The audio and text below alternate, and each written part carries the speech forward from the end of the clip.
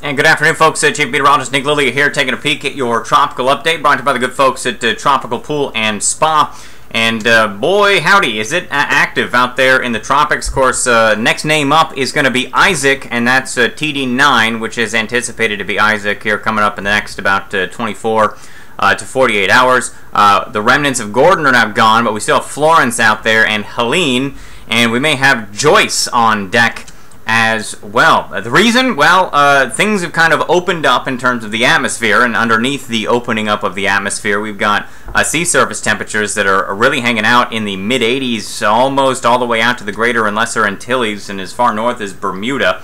Starting things off in the Gulf of Mexico, we do have a little area of intriguement. This isn't out on the NHC anywhere, but we've got a little bit of mid-level rotation out here that we've got to watch. I don't anticipate to see anything out of this, but we may have a little action that kind of lifts to the north out of Caribbean that may interact with this as this drifts this direction, and it may eventually become a problem rainfall-wise for parts of South Texas. South Mississippi, Louisiana, Alabama, I don't think we have anything to worry about with this one.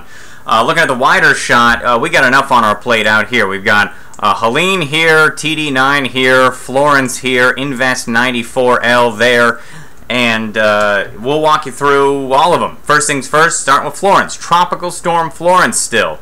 This is actually not good. We were hoping that this thing would get back into a hurricane, and so it would get lifted a little further off to the north, but as it's still a tropical storm, it's still drifting west at 7 miles an hour, anticipated to be, yes, a Category 4 hurricane as it approaches the east coast of the United States, somewhere between Cape Hatteras and Jacksonville. At least that's where the cone is pointing now.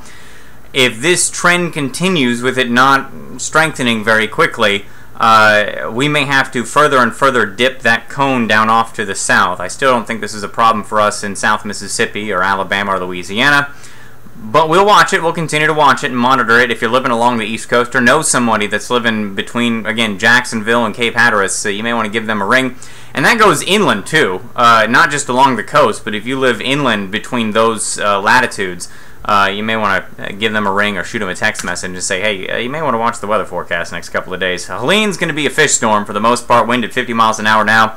Moving west at 13, this thing's going to turn into a Cat 1 and then kind of drift off to the north and northwest. And I really think this may be a problem for the Azores, but outside of that, not really a big concern for anybody else. The Cabo Verde Islands, let me go back. The Cabo Verde Islands will have impacts from this. As you can see, they're already on the north side of this thing, but for everybody else, they're just going to kind of watch this one.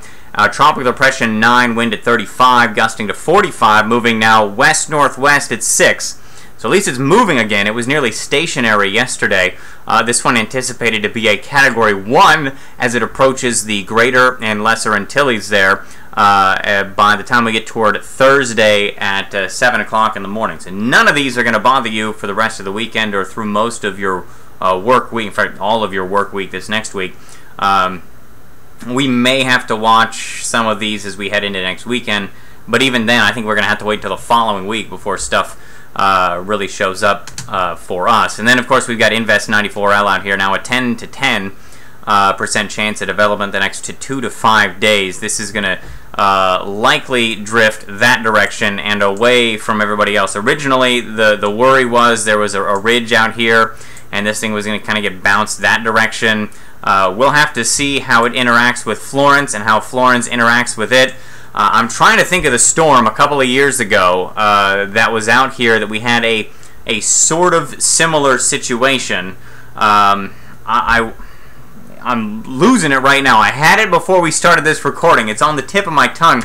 But what ended up happening is we had a little something out here, and whatever was out here was supposed to go kind of like that. And it ended up kind of pushing it up there, and I think it pulled it back a little bit quicker. So it nudged it further west, but also pulled it back. It nudged it further west, and then pulled it back further east.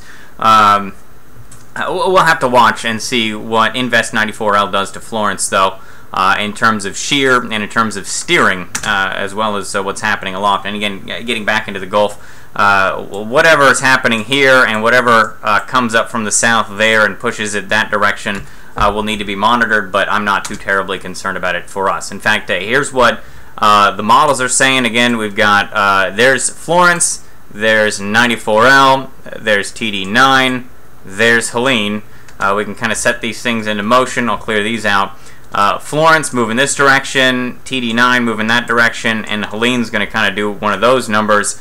Now we can watch them kind of do that. And then we've got, let's talk about Joyce on deck. This may eventually become Joyce back here. This is Wednesday at 7:30 of next week in the morning. I think by the time we get Thursday and Friday. This is just one model, so don't kind of try and get too fixated on exactly where Florence is on this one. But generally, the trend is these are moving this direction. Florence is going to kind of do one of those. Helene is moving up this way. Joyce out here, or maybe Joyce, I shouldn't call it Joyce yet, would be moving this direction, but it eventually runs into maybe some drier air that's out there. And then as we head through next weekend, now this is what it looks like. It looks like Isaac, TD9, kind of falls apart. Joyce falls apart. Helene falls apart. And Florence is still there. Still watching to see what Florence does. So there's your tropical update for September 8th of 2018. Brought to you by the good folks at Tropical Pool and Spa.